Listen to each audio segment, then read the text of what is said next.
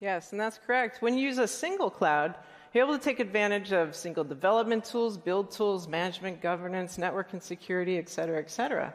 But when you move to multiple clouds, now you can create these silos with these tools and your operational model because they're different for each of them. Right, and this is exactly what leads to this sort of cloud chaos.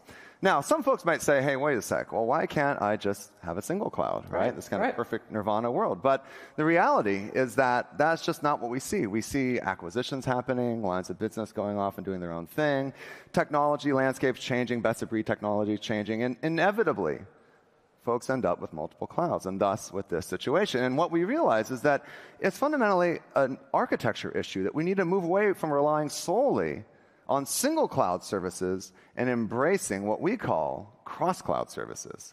So cross-cloud services means that we move those capabilities up. So now we can have the same network and security and solution, for example, across multiple clouds, including private and edge. Right.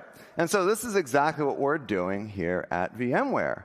Our cross-cloud services portfolio, as Raghu mentioned, has a bunch of really powerful capabilities that span the lifecycle application, or the lifecycle of an application, going from creation to deploy to operations to securing it to accessing it, right? But doing so in a cross-cloud architecture. And by embracing these technologies, we can get you to cloud smart.